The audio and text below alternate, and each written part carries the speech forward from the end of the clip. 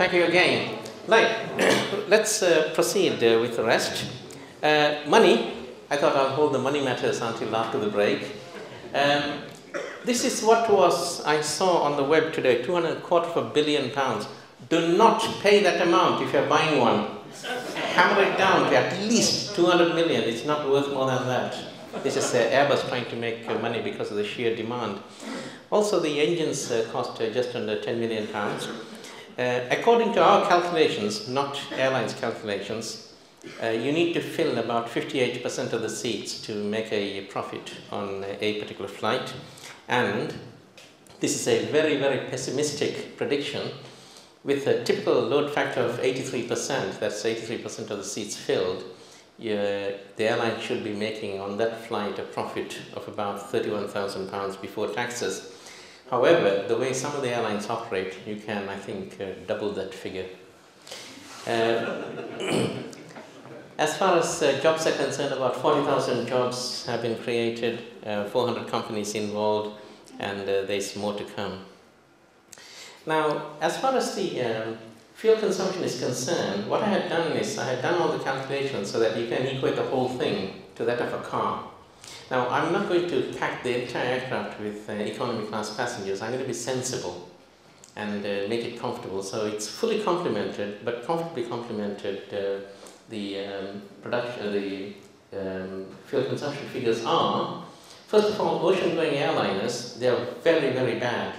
You only get a maximum. These are the very latest technology airliner, ocean-going liners. It's about 11 miles per gallon. Petrol Range Rover, just for comparison, gives about 17. This is the actual return from the in-service A380 value. It's about, you're getting about 25 miles per gallon. Commuter buses don't go a long way. They don't carry a hell of a lot of fuel, but you get about 56. I got friends who drive hybrid cars and they claim that they can't get anywhere near the figure that's claimed by Toyota in their website. Then you have coaches and diesels at about 88 miles per gallon. But don't forget, in the case of trains, they're not too worried about the fuel consumption. Most of the money goes on traffic light and signal maintenance. So, the aircraft has been introduced into service, and there were the usual problems. Quite a few failures, overheating problems, lack of heating problems, undercarriage problems, pressurization problems, cracks being found on this, that and the other, the latest being the attachment of the ribs to the windskin and so on. And they were overcome bit by bit and are still being overcome. But by far the most spectacular was this one. This is a Qantas A380 that was climbing out after taking off from Heathrow.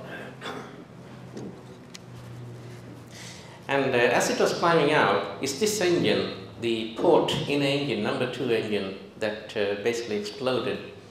And the next 2 slides, I know I'm being filmed. I hope I don't end up in jail, but I do have permission from Rolls-Royce to show this. If you look at the traces, these are the actual traces. Don't worry too much about the labeling, but what you're looking at is what actually happened to all the pressure, temperature at various points in the engine. And typically it starts at about 825 degrees Celsius for the exhaust gas temperature, and then it suddenly rose to about 940 Celsius in about 4 seconds. But what preceded this event is another temperature, which is the oil temperature, which these are the temperature for all 4 engines, but engine number 2, from 29 Celsius, it took long, it took about 49 seconds. It shot up from 178 Celsius to 196 Celsius, sorry, excuse me. And from this, you can sort of roughly work backwards to find out the sequence of events leading to failure. So let's look at the cross-section of a typical 3-spool engine. You have the big fan at the front being driven by this innermost shaft, by these turbines at the back end. And then you have the bits in red, which is the intermediate pressure spool. And then you have the one in black, which is the high pressure. So you get the high pressure compressor, combustion chamber, and the high pressure turbine. So basically it's suck in the air, squeeze all the way to 41 times the atmosphere, spray it with fuel, burn it, and the whole thing explodes and drives out the back whilst rotating the turbines.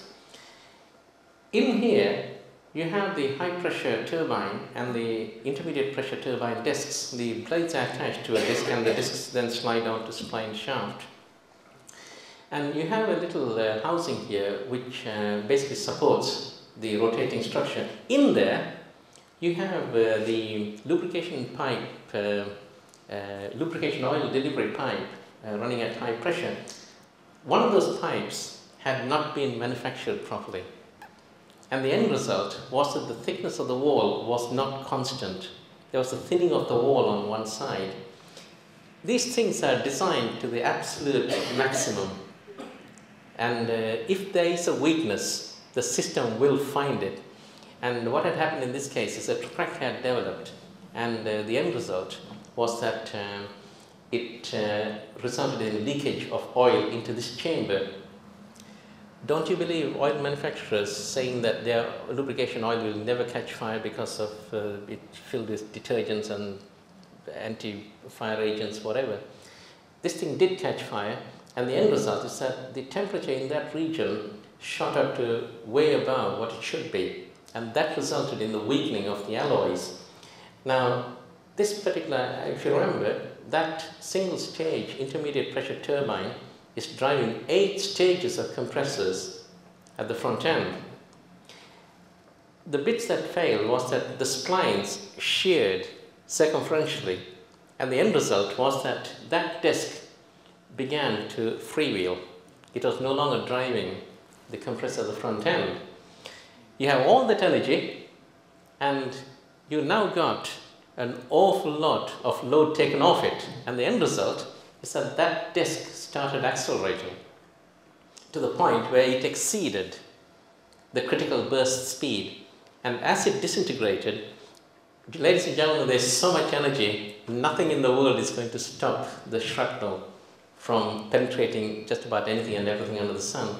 So what you're going to do is look at the oil pipe itself, and there are quite a few things I don't understand, and we also have a look at the broken disc and parts of the wing.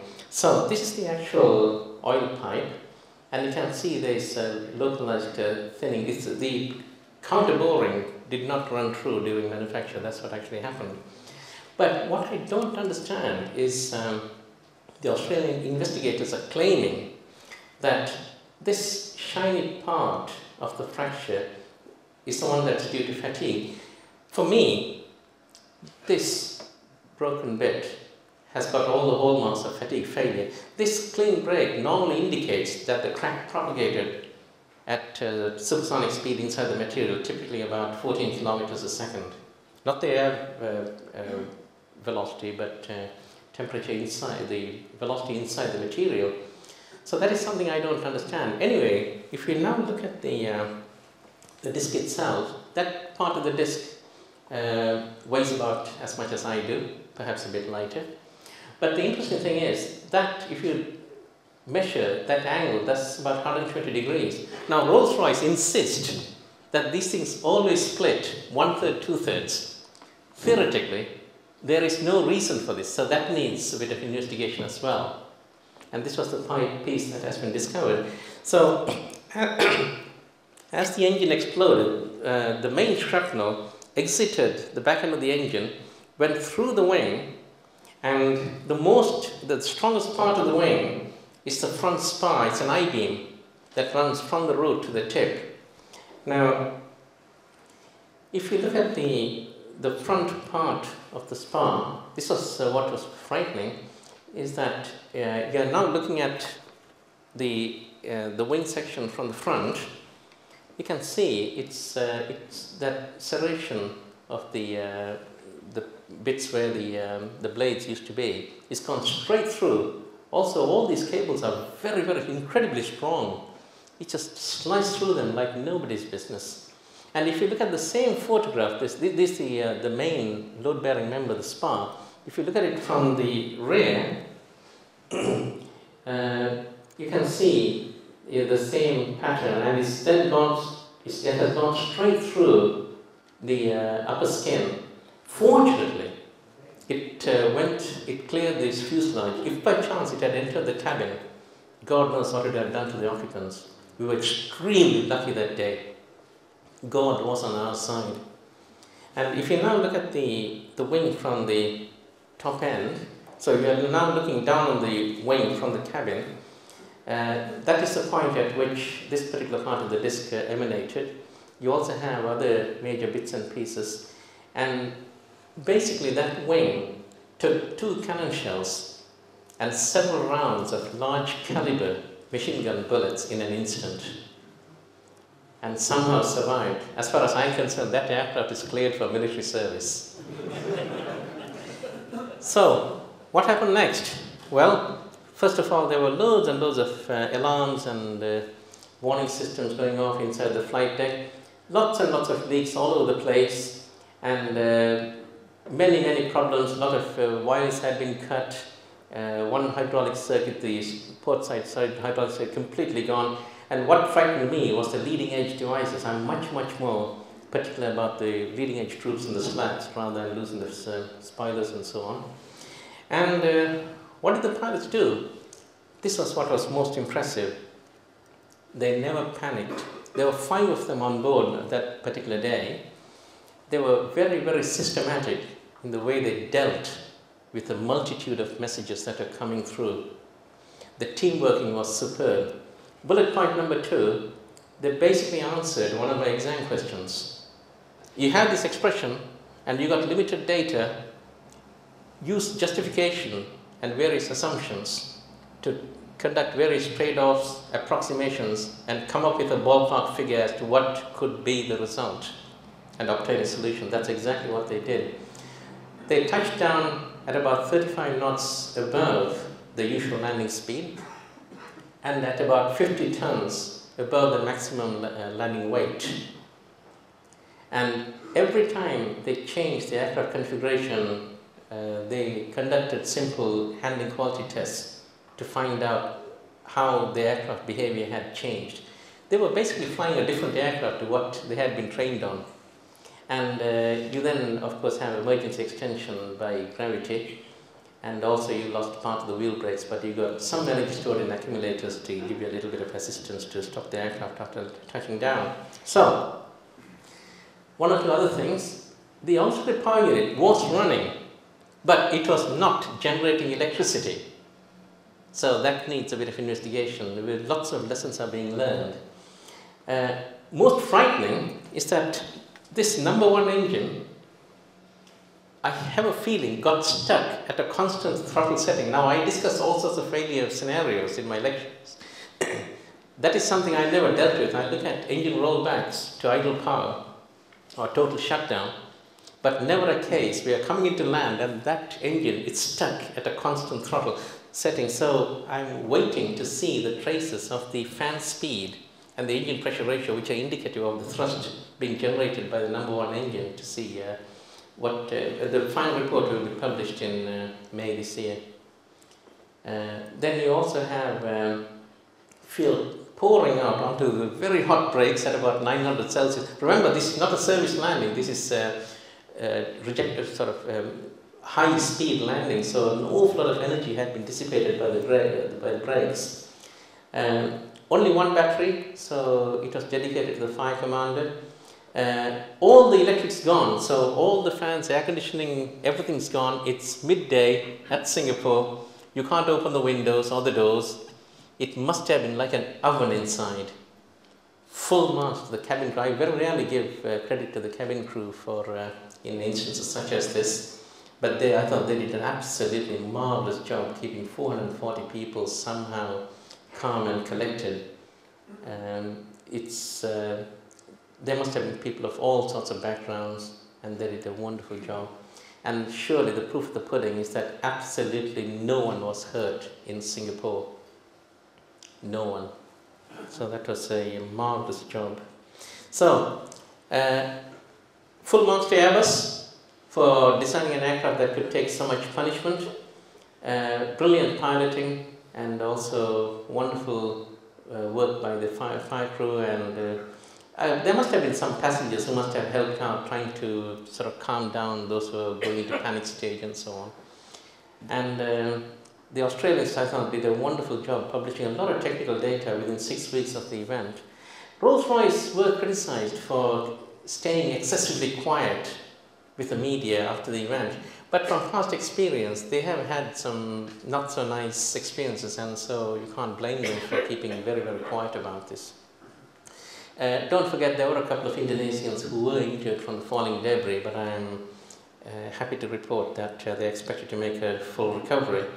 Coming back to this thing about the pilots, I'm delighted to say that the Guild of Air Pilots and Air Navigators recognized the efforts of the air crew and presented this, the 5 chaps in the cockpit with the Hugh Gordon Burge Memorial Award, which they accepted on behalf of their cabin crew as well. So, well done, everybody. Going on to the next designs, the future. The existing model, it's now, we found out there's room for improvement. One of the things that's being done is the twist. The aircraft wing is not exactly straight. There's a little bit of a twist. That twist is going to be increased by about 1.5 degrees to improve the aerodynamics. It's very difficult to get things right at the model stage, because by the time you do the scaling up, there are quite a few factors involving Reynolds number, friction factors and all that, which is not easy to predict. Also, quite a few weight savings. So by Christmas, say, the A380s that will be coming off the production line will be about 1 ton lighter. At the moment, you have a large wing on a relatively small fuselage. The reason is you have the A380-800 fuselage flying on the -900 wing. It is with the -900 fuselage that she'll reach the Optimus. The best is yet to come.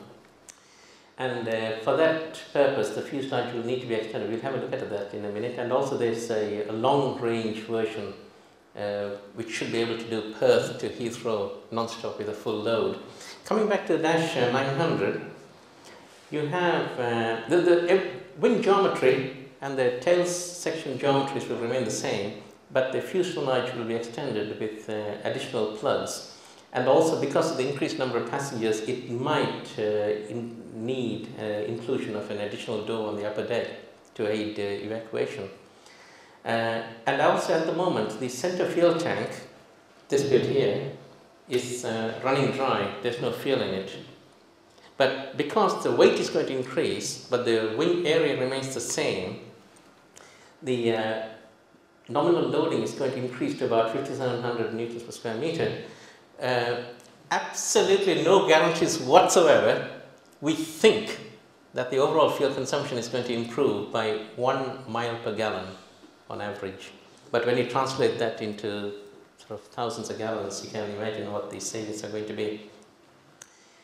Ladies and gentlemen, never in the field of aerospace education was so much owed by one person to so many. There are quite a few in the audience who have helped me understand all the bits and pieces. But in addition, and this by no means the complete list, please bear with me.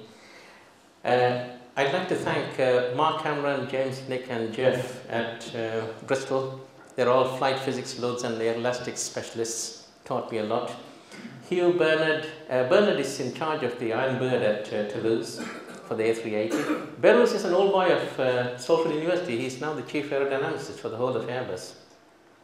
Harry and Mark are in A380 flight test. They are local lads. They used to work at Woodford at one time.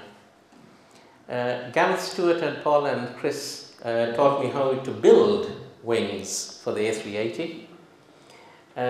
Paul, Alistair, James and John told me how to build robots that build wings for the A380. By the way, all these companies, the robot builders, they are the providers of robots for Boeing as well. Mark, Richard and Jim taught me about fan blades and Trent 900 aerodynamics. Tim and Chris, about 3/4 of the actuation systems in the A380 are built by Moog. And Tim is the head of mechanical actuation systems at Moog. Then Ian, Paul, Becky taught me about engine nacelles, fan cowls, thrust reversers, development of the electrical actuation systems for thrust reversers. Then Guido, high Reynolds number, high altitude, flutter indices calculations. Xavier, all about failure modes effects analysis. These are all Boeing people. Mike Level has retired from Boeing now. He's now the director of public programs at Museum of Science Museum of Flight at Seattle. Joe Sutter is the father of Boeing 747. My God, even at the age of, I don't know, he's about 89, 90 now. He's still very, very switched on.